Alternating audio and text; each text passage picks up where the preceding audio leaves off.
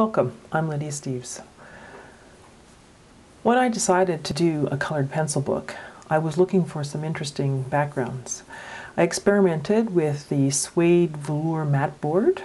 One of my projects has that as a background. Also, some of the scrapbook papers out there are some really gorgeous ones.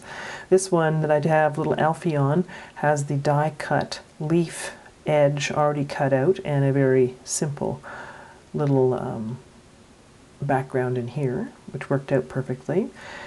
Little JD is on some very thin wood grain paper, which is perfect for him, I think. And I also experimented quite a little bit with the Creative Imaginations Luminart paints. It gives a little shimmering watercolor effect. So these shimmering watercolors, they come in pumps. Radiant Rains is what these ones are called. They come in these little tablets. These are the Twinks, sparkling H2Os. These are the big singles, and then these ones, they have a bunch of sets. And they come in dabbers. When I first got them, I got all my Twinks together, and I made a little sheet here so that I could really see exactly what color I was getting. Because sometimes when you see the tablet, for instance, this color here is poppy, and that's my little tester. You can see it's quite different. I didn't make a testing sheet for the Radiant Rains. They don't come in quite as many colors, but they're still pretty great. But as you can see, that they are pretty vibrant. And so what I did for two of my projects is that I toned my paper with the pearl gold and the pewter. So cut your paper to the correct size. On the Cheeky Blue Jay, I told you to cut it a little bit larger than what you want, because I found that the color pooled a little bit at the edges and it was nice to be able to cut that off. Spray your paper front and back with clear water so that it lays flat. The other thing that you want to do that I didn't mention in my book, look at the staining with the blue flame. So you're going to want to get yourself a latex glove. They're basically watercolors with the little shimmer. For the cheetah, I took my two colors and I just sprayed them on my paper, let it dry, and that was the end of that. For the Cheeky Blue Jay, I sprayed the key lime on first. Now it can be a little messy. So I put lots on. And then I sprayed the blue flame. Now if you're finding that you just don't like the blue flame, you don't like the mess, you can also pour it into a little dish and you can sponge it on. And then you have a little bit more control. You know, if you don't mind, then just go for it. That's what I did the first time, and this time I'm trying to do a little bit more. If you do use the spray part of it, you have to keep care of the pumps, otherwise they will clog, and then they'll be no good.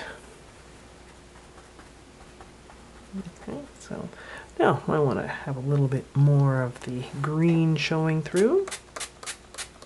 I don't want a blue sky. I wanted this like a, you know, an out of focus background. Kind of liking the sponging part of it, to be honest. And it self-levels. It's like watercolor. You don't need to work it to death.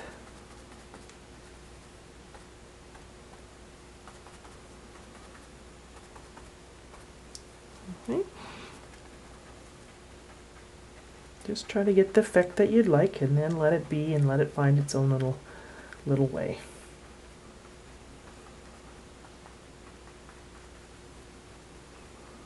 There.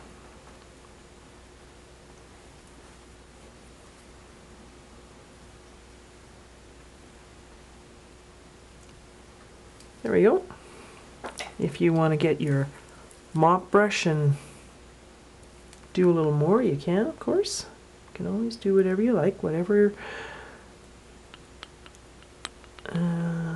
you think is going to look the best. Just remember it's a background, and the cool part of this is the wonderful, wonderful colors, and then that little tiny bit of shimmer just for something different. Okay, so we'll just let that dry. If it curls up on you and goes all wavy, that's when you can iron it. And then there's a Super Seal spray that you want to put on. That just is more of a protection so that if something does fall on it water-wise, it's not going to destroy your effect. They are watercolors, so they will turn up. They do stain though. Now for Chance and for Ellie, I took the pewter and the pearl gold. I sprayed the pearl gold all over. Then I took some pewter and I sprayed that on there. You can tap that with the sponge if you want to, or just let it rest. Doesn't really matter unless you have big plaps of the pewter and you don't like those. Then you can sponge them off. Make sure when you shake these up though, you just go back and forth like this. Okay, and then make sure that you clean that pump. Rinse that pump right out. I usually put a bowl in the sink filled with water and then just take the pump off here, stick it in that water and spray it so that all the color goes out. Then you can put that pump back in. Now it dried and I thought it was a little rough looking. So I put my colors back into the little dishes that I had, took my sponge and retapped, doing the key lime first and then coming back with a little bit of blue just to soften it up. And I think I like that a little bit better. The plan for this little piece of paper is going to be the same wood piece as the Cheeky Blue Jay. And it's going to be chipmunks. One chipmunk. So check back, it'll be a packet.